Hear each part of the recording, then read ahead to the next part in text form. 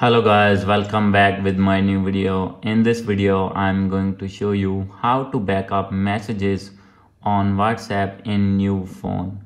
So guys, if you have changed your phone and want to back up all the messages of your WhatsApp, then I'll help you how to do this. So let's start without wasting any time.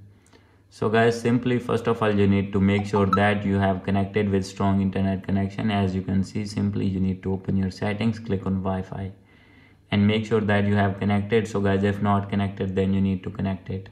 And guys, after going to back, then guys you need to open your WhatsApp.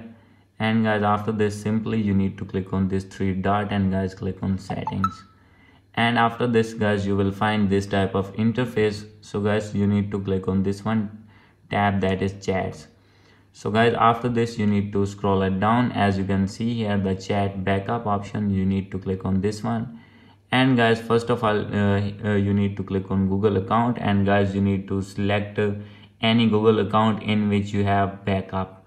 So guys, after selecting your Gmail, then guys simply you need to click on this one, that is backup.